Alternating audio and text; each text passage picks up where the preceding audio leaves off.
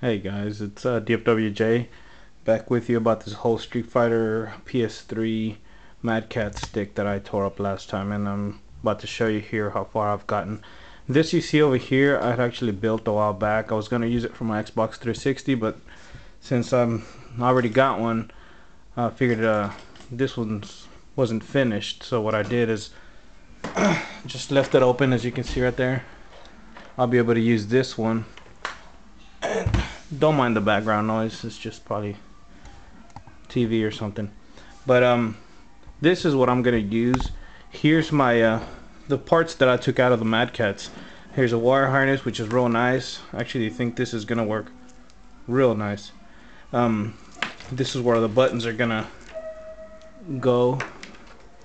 These will plug into these buttons over here, up here, which, you know, I have to put the switches on there and all.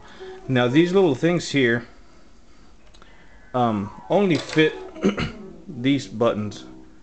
They're made for this, but that's no big deal. I can cut these out and put some bigger ones for the other buttons I'll be using. That's no big deal. So as far as these buttons go, I won't be using those. Now as far as the joystick, this right here, this is the big part right here. This is where the joystick would go around in circles and push buttons. These little switches here. It's a very simple design. I figured it out real easy. Basically these 5 wires that you can see here, one of them will go to all the buttons, which is your COM buttons. The little switches, they all have a little COM thing on it. It's real simple. It's the top one, and the other ones are your up, down, left, right. So real simple. Matter of fact, I made a little diagram right here. I don't know if you can see it, but it's gonna end up where my comms are all gonna be connected in a loop, and that's gonna be connected to this comm, which is that wire right there, the right to the right, etc. It's real simple. Here's the little motherboard. So that'll be soldered, cut up, all that. I'm just trying to figure out where I'm gonna put this, because I would like to use the little turbo and all that stuff. I'm trying to figure out where I'm gonna put it on that joystick. So as soon as I figure out if I'm gonna have to cut the wood or whatever, I'll update on that. So like I said, this is as far as I got. I'm not gonna use this part. I just had that there for now. This is probably gonna get cut up, and that's gonna go into another little thing that's gonna be kind of like this, and I'll update on that later, and you'll be able to see that later. This is a stick I'm gonna be using.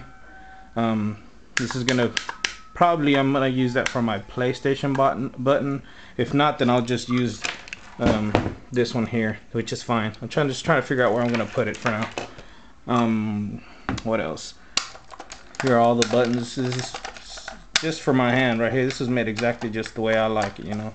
So I shouldn't be complaining anymore. And you know, of course, I'll be using HAP instead of the little Madcatz piece of junk that I didn't care for. So that's as far as I've gotten. I'm also gonna have these little buttons here. These are gonna go, like I said, for the Xbox 360 stick, but I don't know if I'll end up using these buttons or not. Again, I'll update on that later when I get a chance, and you'll see how far I've gotten. So until then, you know, this is the update for now.